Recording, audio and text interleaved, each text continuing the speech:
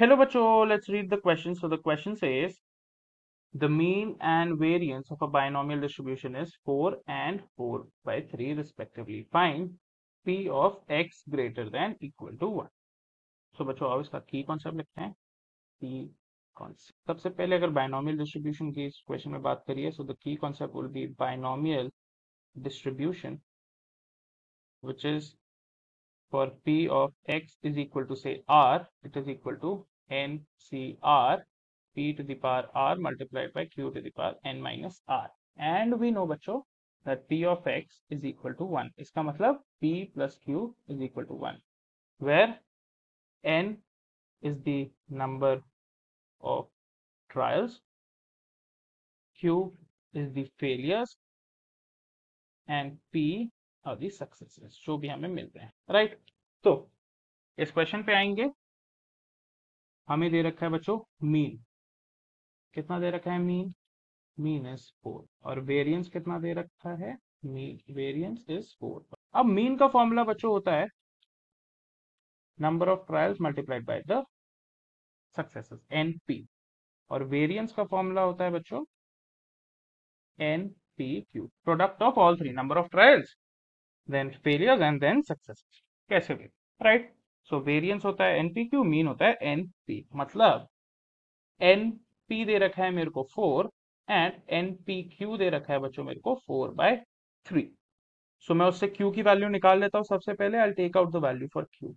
So put कर दो variance में. सो 4 multiplied by Q is equal to 4/3, right. 4 से 4 कैंसिल, तो क्यू बच्चों यहां से हो गया मेरा 1/3. अब मुझे क्यू की वैल्यू बच्चों पता चल गई है, राइट. मैं जानता हूं कि p plus Q, since p plus Q is equal to 1, so p की वैल्यू क्या हो जाएगी? 1 minus Q, right. So 1 minus equal to 2/3. अब मुझे p की वैल्यू भी पता चल गई, राइट. मुझे p की वैल्यू भी पता चल गई बच्चों यहां से. तो अब n की वैल्यू निकालते हैं. मेरे को q पता है, मेरे को p पता है, तो पुट कर दो np में. सो n मल्टीप्लाइड बाय p हो जाएगा कितना? p कितना है? 2/3, राइट. और राइट, तो ये हो जाएगा बच्चों 2 टाइम्स. तो यहां से मेरा दिस विल इम्प्लाई n मेरा हो गया बच्चों 6. n आ गया 6.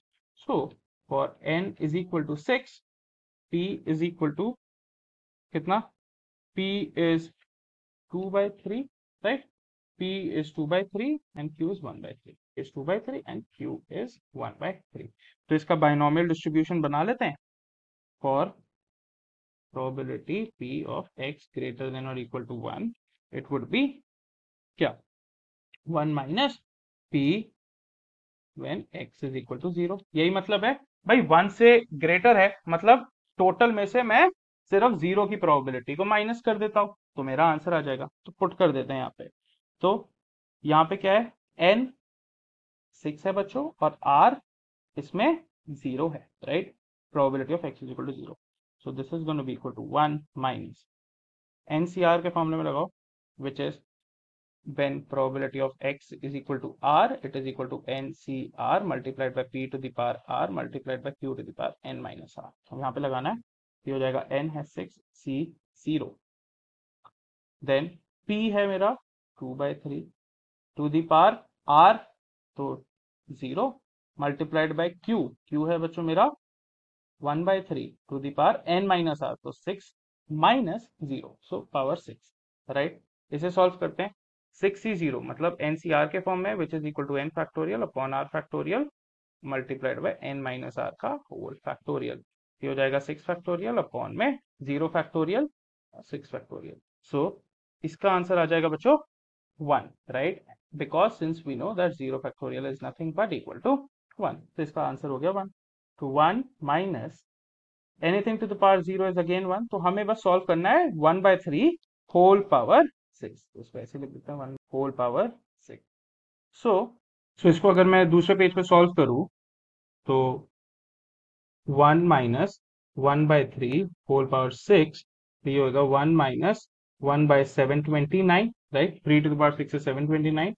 तो एलसीएम ले लो. 729 minus 1 minus 1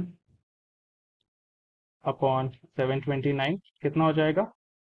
728 upon 729. So this is the final answer. Probability of x greater than or equal to 1. So this is the final answer of probability of x greater than or equal to 1 is 728 by 729. I hope you understood it well.